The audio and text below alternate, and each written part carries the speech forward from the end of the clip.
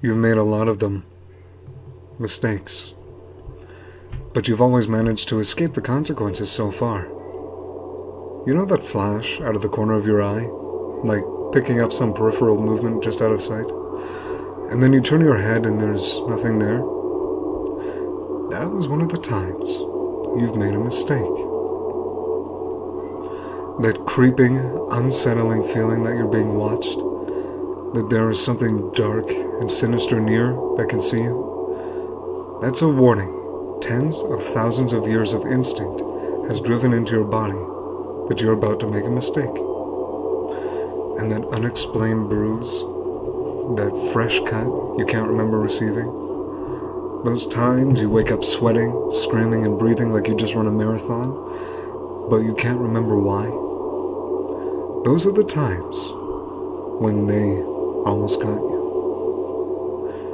What are they?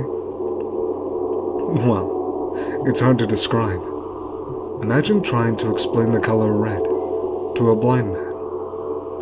You can't really explain it. You just have to experience it for yourself.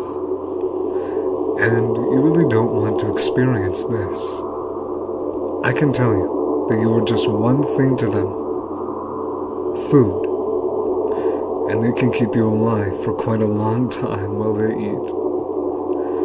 You've probably heard at least one unexplained noise while hearing this.